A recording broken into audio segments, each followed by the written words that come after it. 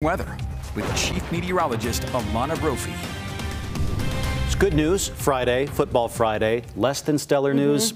We got some smoke. Yeah, we sure do. That's a downer.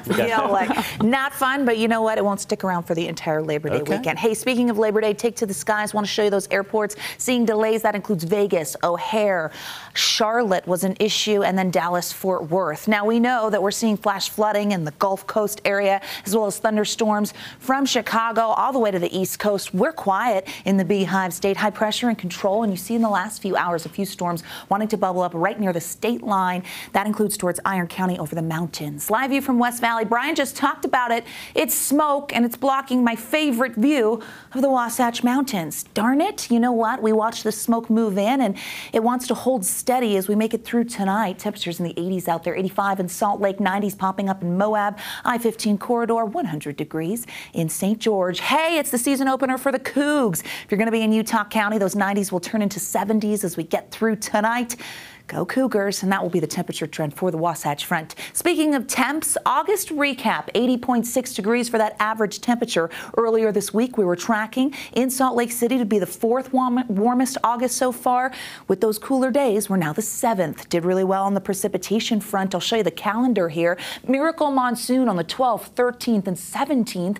We almost doubled our August average. This is significant because we were below average in Salt Lake City with precipitation since April. Summer rains changed that, and not just for Salt Lake County. Look at St. George, almost an inch over what they typically see in August. Monsoon will do that. Above average in Cedar City, on the money in Logan. So throughout the state, the summer rains coming through. Live view from Old Main in Cache Valley, where it is smoky. Smoke-filled skies moved in and kind of want to stick around. Can you blame them? I'd camp in the West Desert. It's gorgeous.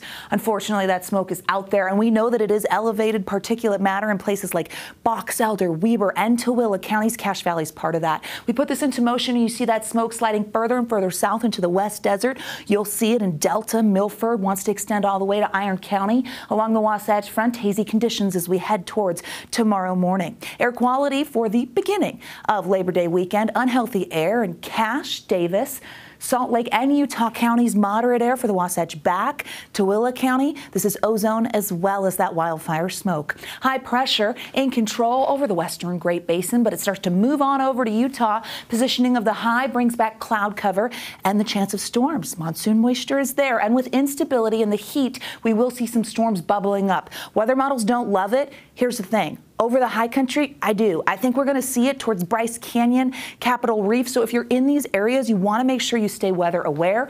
By Monday afternoon, could see an isolated storm for the Wasatch Front on the actual holiday.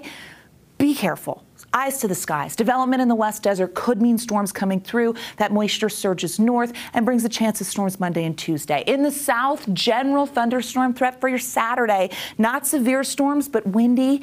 Could get some rain out of this, so heads up. Regional forecast showing those temperatures in the 90s. Oh, the warmth. It's going to be hazy and smoke-filled. More cloud cover in southern Utah as that moisture streams in. 101 in St. George. Here's a look at the next 7 days. You'll see those triple digits, or at least close to it for the next little while. As you take a check on the Labor Day forecast, just a slight chance, but isolated storms for the next 2 days.